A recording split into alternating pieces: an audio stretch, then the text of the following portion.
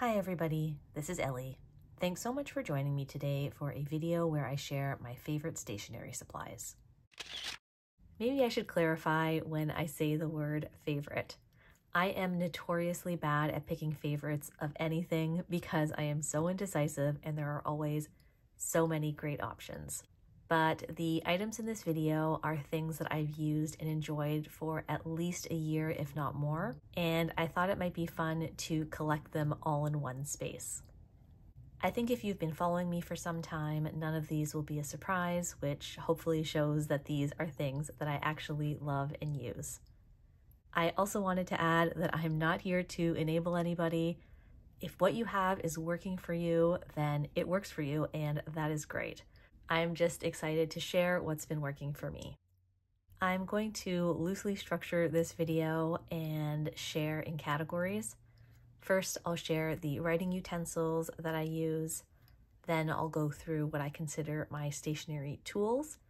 And lastly, I'll share just a couple of sticker and washi shops that I use the most often. Let's start with writing. My current most used pen is this Pilot Acroball. This is a ballpoint pen, and this particular version is a multi-pen.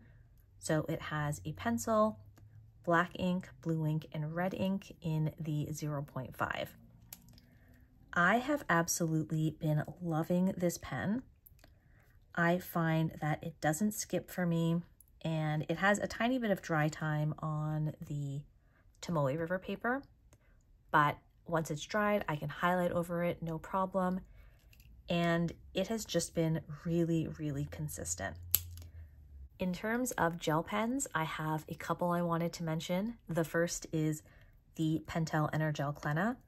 I do prefer the 0.4 tip size, although I used the 0.3 when I was in the Take-A-Note because it had the thicker Tombow River paper.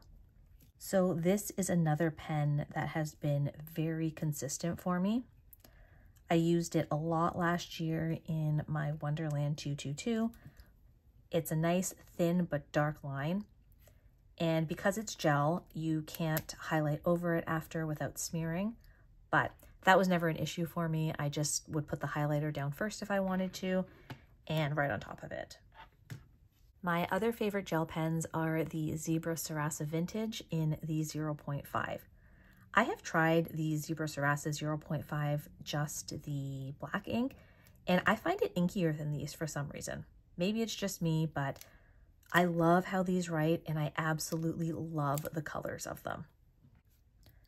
This camel color is one of my all-time favorites. I also find myself using fine liners on a regular basis, and these are probably no surprise to see on the list. These are the Le Pen Technical Drawing Pens in the 0.1 and the 0.05, which are my most used sizes. I just really enjoy these. I like the size of the barrel, which I find is a tad bit thicker than a standard size pen barrel. And I like the tip and how it writes. The thinner tips, so the 0.05 and the 0.03, do tend to wear out faster, and because I have such a heavy-handed grip, for me they wear out even faster than most. But for the 0.1 and up, I haven't found that to be a factor at all. And I mean, I used to have the micron pens too, and the thin colors always just wear out and dry up faster. So these are great for anything that I want permanent writing for, or sometimes if I'm doing doodles. Why did I write Pentel? I am in these Le Pen Technical Drawing Pens. I'll just write Le Pen Technical, and this is the 0.1. When it comes to pencils, I do also have a couple of favorites. The first is this Zebra DelGuard in the 0.5.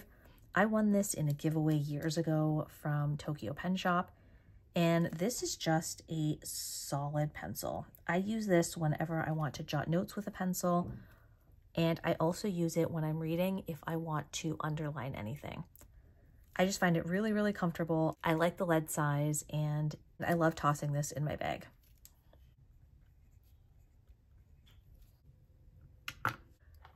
The other pencil that I use all the time is this Pentel Orenz in the 0.3. So this is much thinner, and I like to use this if I'm drawing any lines when I'm bullet journaling. I will also use it if I'm writing something down, for example, future planning, and I know I will eventually erase it and ink it in with pen. I like using this because I can write really lightly and it erases with nothing left behind.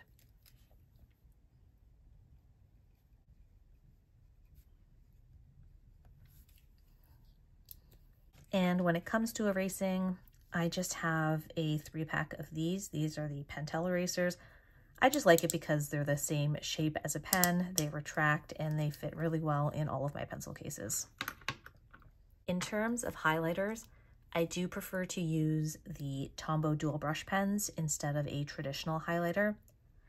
I absolutely love the colors of the mild liner neutral set, and I have them and I've used them occasionally, but I have found that once I started using the brush tip of the Tombows, I had a really hard time switching back to the chisel tip of a traditional highlighter.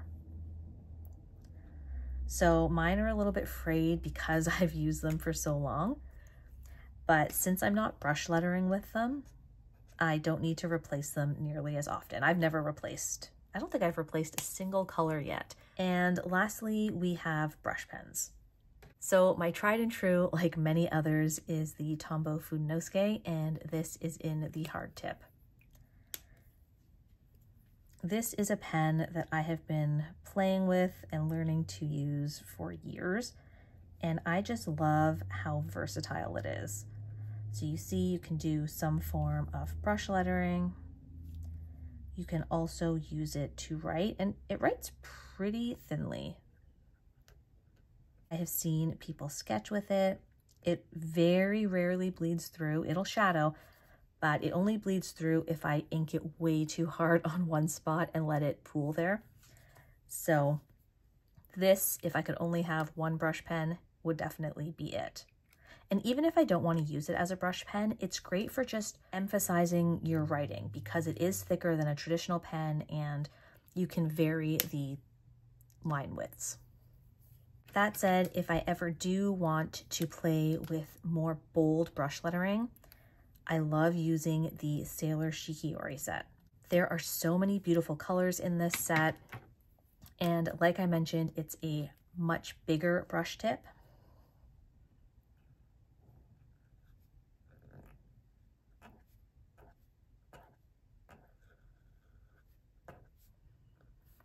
But you can see the colors are beautiful. I love how it kind of has that ombre effect, or at least it does for me because of how I press on it.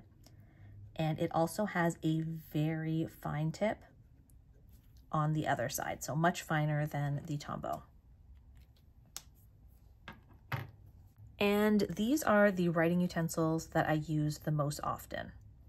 These ones, the Sailors, are probably my least used just because I haven't been doing a lot of large brush lettering lately, but they are my go-tos if I want this style. And where do I keep all of these? Well, I am someone who has collected a lot of pouches over the years, from leather pencil cases to the Delphonics pouches. And I love all of them for different reasons and at different times, but the case that has seen the most use by far for me is this Delde case. This has been around for a while and very popular, so it is a standing case that just lifts up like that to close. And I usually have it on my desk with me, in my tote bag that's beside my desk, or if I'm going out, I will close it up and take it with me. So the only thing about this is that it isn't tall enough to contain the Tombows. Maybe if you angle it a certain way and only have a few, but for me, I'm never carrying a bunch of Tombows, so I just leave them towards the end there, zip it like that, and it has never once been an issue. but just having this standing so that I can see everything that's in it has made it incredibly functional for me. Now let's move into what I consider my stationery tools, which is basically anything that isn't a writing utensil or some form of deco. First, I'll show you the rulers that I use the most often. This was a gift. I think it was from Chapters or Indigo, and I like it because it's thin but not sharp, and it's pretty flexible. It does also have some bullet journal templates. I've never used these, but it's fun to have the option. This one stays in my pencil case. The other one that I use a lot is this one here. This is obviously designed for rings. I think I got it in a 2-pack on Amazon. And I like this because when the notebook has kind of those humps, even if it's laying flat, this will fold as much as you need it to. The only thing is, I'm not convinced that this is totally straight, because sometimes I cannot get it to line up with the grid the way I want. That said, the flexibility kind of overrides that for me, so I pull this out all the time if I'm using a thick notebook and it needs to be able to follow that curve. In terms of scissors, before I found this community, I never knew I would have a favorite pair of scissors, but I do, and it's these Cutter Bee scissors that I feel like most of you have seen. They come with this protector. I don't know if that has a name. They're small, they're sharp, they're great for fussy cutting. I actually have a couple of pairs just so that I can keep one in my pencil case for on-the-go planning and one in my desk. When it comes to adding in ephemera, I will use glue sticks if that's all I have on hand, but I prefer using a tape runner, specifically this Tombow Mono dot adhesive. So I just buy refills for it at Michael's. And the reason that I like this is because when you lay it down, it obviously comes out in a dot pattern, hence the name. Just trying to see how well you can pick it up here. Okay, so before it totally dries, you can rub it. This is really hard to do because it's not on a flat surface. I'm just holding it in the air. But you can rub it like that to get off anything extra. So for me, I'm usually running it along the edge of some ephemera. And you know how when you do it right on the edge, sometimes it squishes out the top? With this, I can just rub that off before it completely dries and becomes permanent. So I find that really, really handy. When it comes to sticky notes, I have found that not all sticky notes are created equally, and I vastly prefer Post-its to any other kinds that I've tried. These are the little ones I'll usually carry in my pencil case, so if I need to jot something small to put in my planner, I will use one of these. And this is what I have sitting on my desk. So you can hear that's the weight for it. This is by Post-it. I got it on Amazon. And I love it because it has enough weight that you can just pull the Post-it out one-handed. And then there's space here too for pencils or whatnot. You might have seen I use Post-its all the time when I can't get into my planner. I'll just pull one out, jot a couple of things from that day, or, you know, the few days that tend to add up when I'm not in my planner, and then I will use it to back plan. I just love having these at hand, and again, I have found Post-its to be A, the stickiest, and B, they don't leave a residue when I take them off. And I find that some off-brand sticky notes have done that. The only other sticky notes I have used on a semi-regular basis are these from Midori. And I just think that these are adorable and that they fit into a lot of smaller calendars, like some of the Hobonichi ones. And I find the stick on this okay. Again, I still prefer this. I also find that some sticky notes don't always take my pens nicely, whereas Post-its always do. But these are adorable, and I haven't had any problems with them when I have used them. Along with the sticky notes go the tabs. I've used Avery tabs and I like them too. I do prefer Post-it. I don't know why. Lately, I've been using these clear ones. So I use these, for example, for my monthly tabs. So I just put permanent tabs right onto this, and then I cut it to size. I've done the same thing with these colored tabs in the past. I usually try to cut off the colored part or most of it. And I've actually seen or heard that you can take off the colored bits with nail polish remover. I've never tried it myself, but I think it was Rachel Beauty Plans that I heard that from. So that's always an option too, but these are what I go for whenever I want tabs in my planner. I have got this guy here, which has seen a ton of use. This is the Sunstar Corner Rounder, and it has 3 different corner rounding options. So I just have this journaling card from Planner Monkey Co. so that we can see. So we've got the small, the medium, and the large. And I use this a lot if I'm adding in ephemera into my pages. I just like how clean it looks, and I like that the 3 different sizes also give a little bit of a different look. So this has been great for me. And in terms of cutting and trimming, I do have a favorite paper trimmer, and it is a Fiskars guillotine cutter that will fit 12-inch paper. And I will put a picture of it on the screen because it's too big to fit in this setup here. But I find that it is great for clean cuts and doing smaller, more incremental cuts at a time. I do also have this style of cutter. I'm not sure what this is called, which is great, but I find that the blade runs out pretty quickly, and it also won't let me do a lot of incremental cuts. If I'm trying to trim a tiny bit, it just rips the paper. Maybe it's user error, but it happens all the time for me. That said, this is great for anything on the smaller side. Like when I'm trimming those tabs to size, I will often use this guy. So they're both great, but if I could only keep one, I would definitely keep the guillotine style.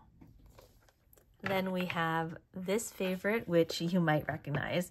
If you followed me last year, you'll know I use these on a monthly basis. And this is an alphabet stamp set that I got off of Amazon. It has the typewriter style font. We've got the lowercase, the uppercase, and the numbers. And I just find these so versatile, and I love this style so much. The only ink I have ever tried or wanted to try is the Versa Magic chalk ink, which you can use on Tomoe River paper with no bleed through. You will see ghosting, of course, but it does not go through the pages. I have a few different colors. Most often I am in the Midnight Black, but they have all been beautiful, and this has definitely gotten its use over the years. And this is the newest item that I'll share. This is the Pulley printer, and it's a thermal printer that I got for Christmas this year, and I am absolutely loving it. So it prints off of a roll of paper like a receipt, and there are a number of different paper options. I have the transparent sticky paper, which means it's essentially a sticker. It only prints in black and white, and it is not the best photo quality. That being said, for me, this has been so wonderful because it is so thin and so easy to use that I find myself pulling it out a lot more than I have ever used my HP sprocket, which is fine, but the papers are expensive and they're also really thick to put in my planner. This guy, now that I'm saying it, I really think it's the thinness of the paper that is the biggest draw, followed by the fact that it's clear paper. Let me grab my planner so I can show you. So here, when we went to a Jays game, I just printed off a little picture of the ticket, some pictures from when I went to Toronto. I think there was also one here, yep, that just has text. And because it prints in a receipt style, even if you have a longer column of text, it will print that too. It's not always going to be the exact same size. So I have been really happy with this because this year alone, I have already printed more with this than I did in the entirety of 2022 with my sprocket. And the last couple of things in the tools category are things that I use for sticker storage. The first is this Midori folder. I absolutely love this. I have one in A5 size too, but I have found myself using this much more. It has little tabs here, so there's 1, 2, 3 sections, and you can see the images just kind of build on one another because they're transparent. There's a lot of different designs, and I've just kept this kind of cardstock in the back to give it more structure. This slips really well into the pockets of my B6 planner, and it's just wonderful. It's slim, it's portable, it's easy to access, and it's adorable. The other storage I'm going to share are these old favorites. These are the mesh pouches. They're some sort of plastic, and they're great. This is the B6 size, the A5. I have added some labels for the way that I sort some of my stickers, and I just love that you can see in them and that they are durable. So I have used these for years and I love them. I've also gotten some larger sizes and gifted them to people, like the document sizes, and some packs have really small ones, and I have only heard great things about how useful they are. The last thing that I wanted to touch on are stickers and washi tapes and the shops that I use the most often. So in terms of stickers, we have Planner Monkey Co., of course. I love her icon stickers. She used to have them on the white sticker paper only, but she has also started making transparent minis, which I love. I use her icons a ton in planning. The last couple of months, I haven't been using any stickers at all, but these all go back years. And I know that when I feel like using stickers again, these are the ones I will reach for first. We also have stickers from the Coffee Monsters Co. Her emojis are adorable and are throughout my planner for the last few years. And lastly, I have some stickers here from Paper Bits Co.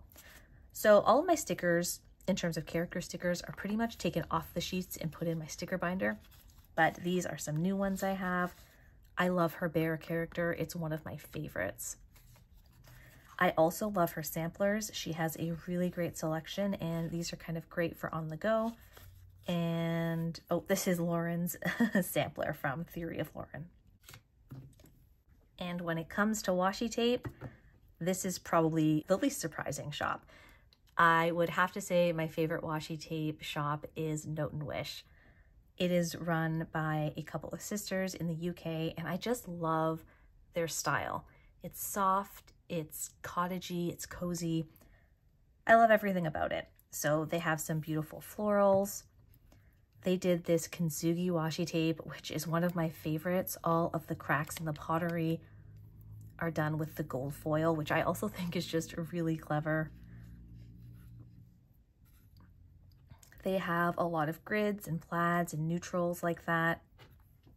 More florals, this beautiful kind of romantic spring, in my opinion, Jane Austen vibe. And this last one is also a washi tape that I got from them, but it's a different material. It's clear, but it does still come up easily like washi tape. So I just thought that also was unique and beautiful. Of course, this is only a tiny part of my collection of washi and stickers. I have so many by so many wonderful makers that I absolutely love. These are just the ones that I have been the most consistently drawn to over the course of years. I really enjoyed the process of going through my goodies to pull out and share my favorites. It shows me how my style has changed, has really honed down, and also reminded me that it will continue to change. It's also nice to remember that I don't need all of the stationery things that I've accumulated over the years.